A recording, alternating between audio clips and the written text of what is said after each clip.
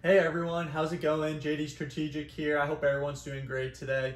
Quick video just talking about the US national debt. We've seen crazy spending in the last couple of years. We've seen a lot of printing of money. So let's just talk about the debt levels and how that's going to affect everyone. And I think it's important with this graphic to also include the GDP ratio, so what we're actually spending.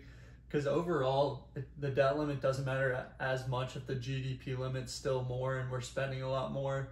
But overall, as you can see, that trend has not been going in our favor. The debt has been increasing on a pretty crazy basis, and the debt to GDP ratio has been increasing with it. So we've kind of seen a crazy increase from 2008 to 2017. The debt ratio literally doubled from 10 trillion to 20 trillion.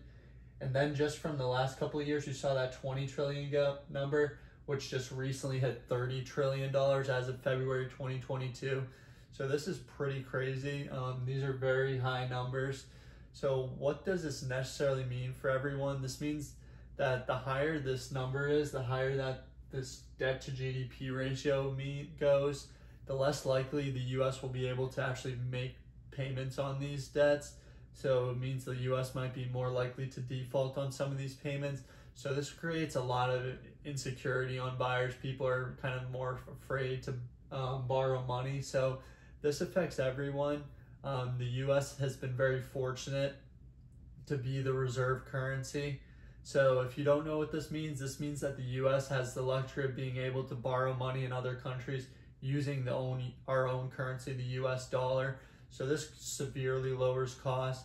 Other countries rely on the US dollar as their debt system as well for the most part. So this is a very, very great luxury for the US to have. But as we see this debt to GDP ratio increase, it kind of lowers our ability to be the reserve currency, and it allows other countries to become more competitive. So one book that I read recently is Ray Dalio's Changing World Order. This really addresses this theme about how the US has grown significantly. We were able to secure the reserve currency, which is a huge accomplishment.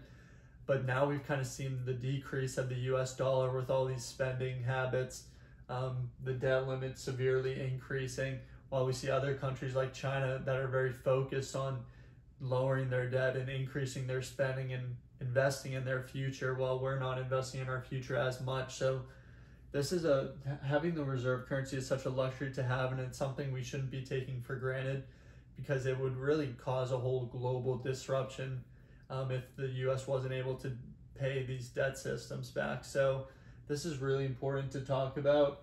And as we see other countries kind of become more competitive as the US becomes less competitive, this really is something that's going to affect us, and we've kind of seen higher taxes take place. So this is something that we need to do in order to reduce the spending.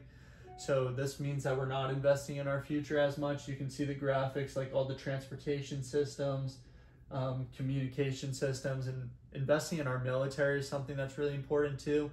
Because we have the strongest military, but if we're not able to invest in our military as much, and other countries are able to invest in their military, things start to balance out more. So this all kind of matters in a kind of global scheme of things as you look at things. And overall, you can see prices have been increasing, so inflation's going up as a result of all this. Everyone's 401k is going down, stocks have been going down. So this is how everything affects us, and what's important for you to be doing, how you can be actionable with this.